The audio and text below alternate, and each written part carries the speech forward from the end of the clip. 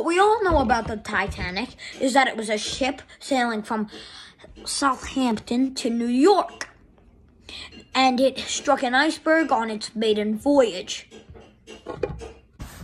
But what you don't know is that at 11:39 p.m., lookout Frederick Fleet spotted an iceberg, and Robert Hitchens, the quartermaster on the ship, tried to maneuver the ship out of the way, but she hit at 11:40 p.m. on April 14th.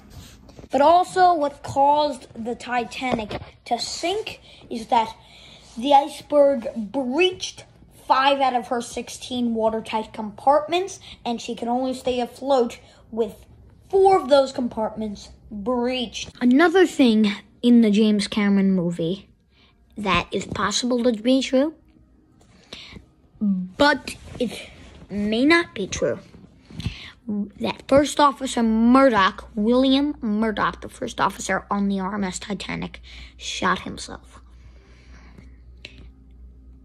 Gunshots were heard at his position, but his family do not think that he would do anything like that. So, it is possible, but in contrary beliefs of it with his family, they don't think so. So, I don't know which one is correct.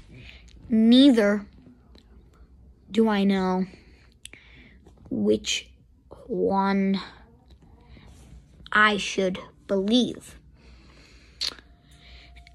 But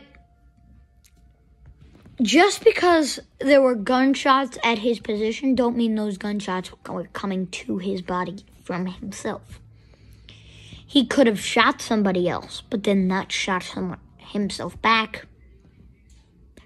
Or it could have been another officer that shot someone.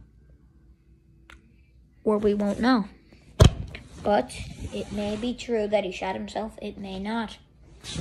Also, you've seen that in the James Cameron movie, Titanic, you know, the one with Jack and Rose, who hasn't seen it?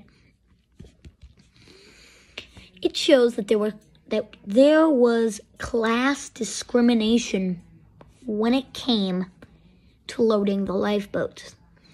And that is not true. Their main goal was just get everybody in the boats. It wasn't first class, okay, you get in. It was their main priority was to get everyone in the boats. Was to get, no matter who, just people, was to get everyone in the boats. Everyone possible in the boats. Whoever they could get in the boats. That was their main priority. So there was no class discrimination when it came to loading the lifeboats, as shown in the James Cameron movie. So this isn't about why it hit the berg. This is about if it would have saved more people if it had more lifeboats. My answer is yes. A few. Not a lot. Let me tell you why. They did not launch every single one of their lifeboats, despite not even having enough for everybody. They didn't even launch every single one. They launched 18 out of 20. Now you think if they had every single one, they would have launched every single one? No, they didn't even launch every single one when they didn't have enough for everybody. They had 20 lifeboats. That was not enough for everybody. They didn't even get to launch every single boat. They only launched 18 out of 20 of those lifeboats. So, in my case, I think if it did save more people, it wouldn't save that many. Maybe 100 max. Max. 100. Maybe 50 max. It wouldn't save that many more people, in my opinion. One theory on why they hit the iceberg is because they were going so fast, and a lot of people like to blame why they were going fast on a man named J. Bruce Ismay. But actually, no. He had nothing to do with him. No, it had nothing at all to do with him. You know why? He was on the ship as a passenger, and even though he was the head of the White Star Line on that ship, he had no say whatsoever on the captain's choices on how to get the ship to the location. That's all the captain's decision. The captain does not have to listen to J. Bruce Ismay. He was, again, on there as a passenger. So he did not have to listen to him. So it is not J. Bruce Ismay's fault on why they were going so fast.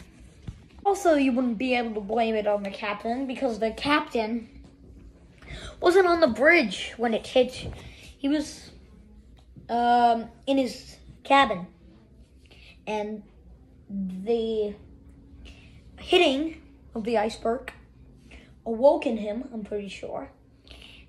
Awoken him, and he went up to the bridge. So it is not his fault either. And you might also say that the captain was an idiot, and so were all the officers, and so was the lookout, and so was Quartermaster Robert Hitchens. But in that case, you would be wrong. They are not idiots. They are fine people who their luck wasn't with them today.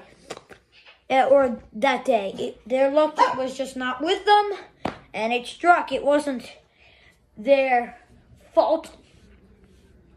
He spun an iceberg. Everything went fine. Turned it. And yeah, everything went completely fine.